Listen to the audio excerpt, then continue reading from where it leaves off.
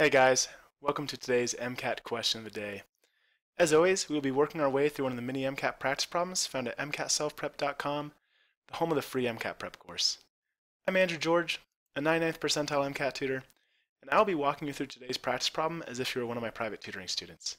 Be sure to hit pause and try this practice problem for yourself before watching my explanation.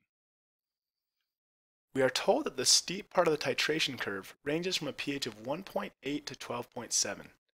That means that as the pH is increasing, once it reaches 1.8, it's almost going to go straight up. And then once it reaches 12.7, it's going to level off again and go almost flat until the end there. And the equivalence point is going to occur during this steep part of the titration, right? And the way we can figure out the equivalence point is by using an indicator. The indicator should change colors as soon as we've added enough base to reach the equivalence point. So the indicator should change colors as soon as we reach this point here, okay? So in order for that to happen, we need an indicator that's going to change colors between pHs between 1.8 and 12.7, right? So which pH indicators are going to do that for us? Well, let's think about each one individually. We're told that methyl red will change colors between a pH of 4.4 and 6.2.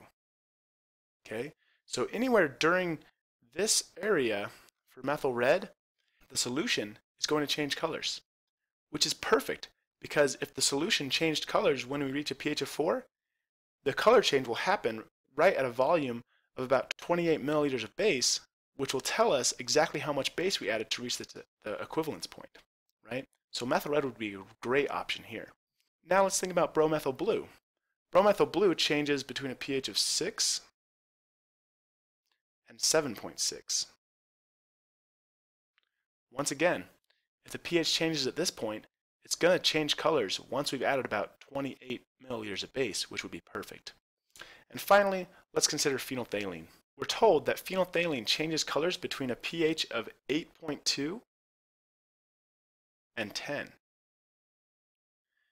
And we'll notice once again that this indicator is going to change colors as soon as we've added about 28 milliliters of base, once again telling us about how much base we had to add to reach the equivalence point. Therefore, any one of these three indicators would be perfect for determining the equivalence point for this titration.